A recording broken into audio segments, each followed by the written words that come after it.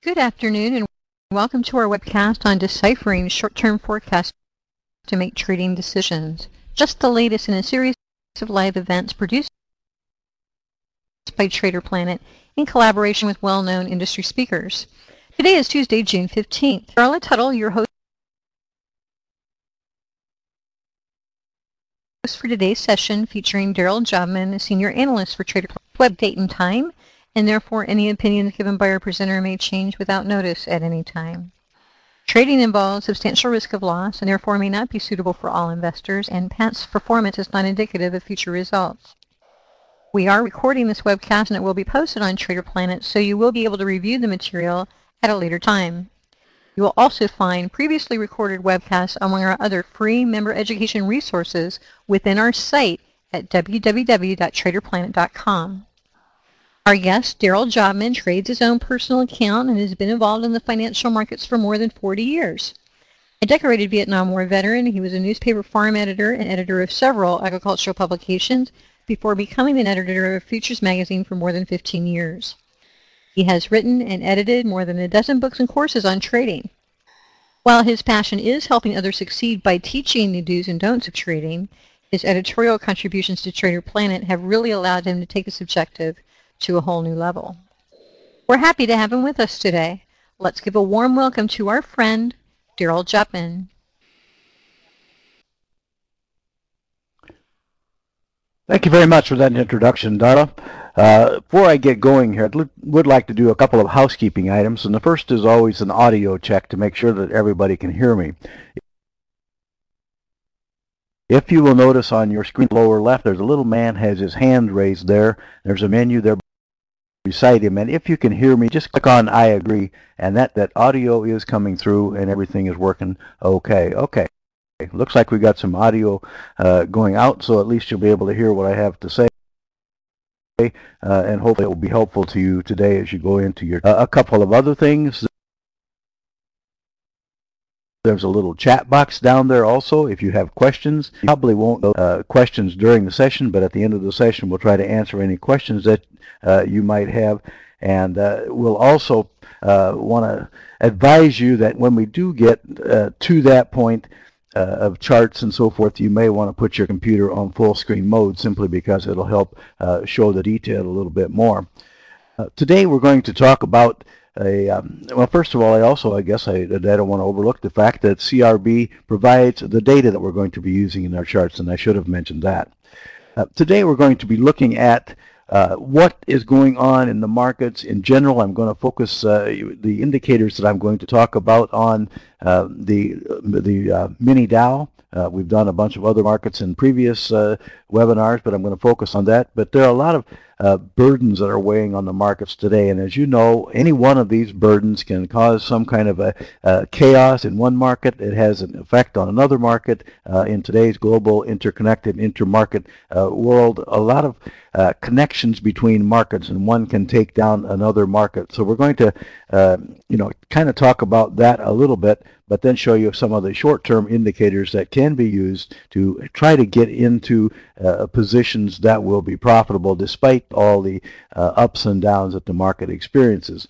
Of course, some of those burdens that we're talking about today, the status of the euro, I don't think it's just a matter of Greece anymore. That's kind of yesterday's news, but you have all kinds of warnings about other areas that are potentially even more and bigger problems, such as in Spain or Italy.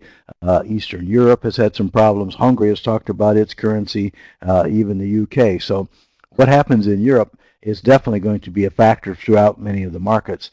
Of course, we also have, as the press has made a big deal of the British Gulf oil fiasco, rightly so.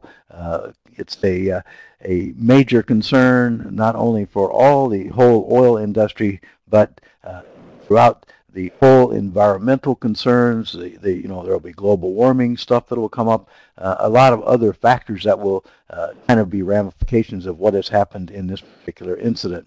And we also haven't gotten rid of the debt issues, of course. We have the debt issues. We still have bankruptcies. We still have foreclosures. We still have banks being shut down every week. We still have concerns about the huge debts that are facing some companies. So that's an issue that hasn't gone away and could pop up again at any moment. And then the government has gotten a much more dominant role, as you know, that they've tried to solve some problems. So there's been more government involvement in the banks and the auto industry, insurance, housing via Freddie Mac and Fannie Mae, which have their own problems.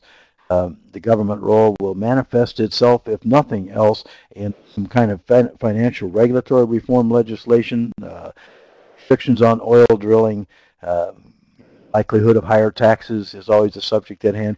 So there are a lot of things like that that potentially could be burdens on the economy that that we're going to have to deal with. And of course, obviously, economic situation has showed some signs of improvement, but it's kind of a slow go at this moment.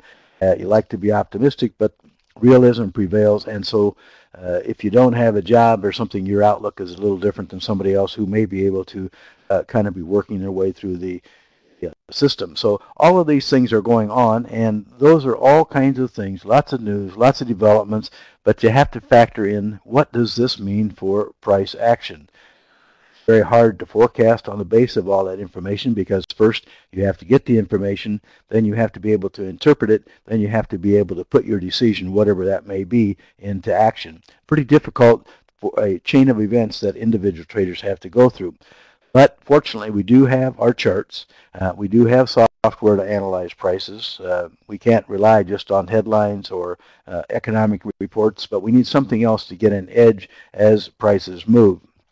And we need points where we can trade, where we can have some specific information, and we need tools to discover those points and then a way to assess the probabilities of what will happen with some degree of reliability. One tool that I have found helpful in my analysis is a tool called Vantage Point Intermarket Analysis Software. I want to make it clear, first of all, I am not a salesman for Vantage Point. I do not sell the product, any product, nor do I get any money for any products that are sold.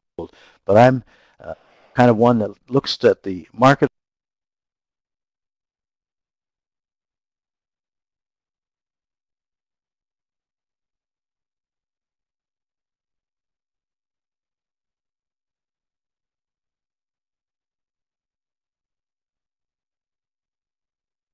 tries to find tools that will help me develop strategies and trade, and found helpful to do that.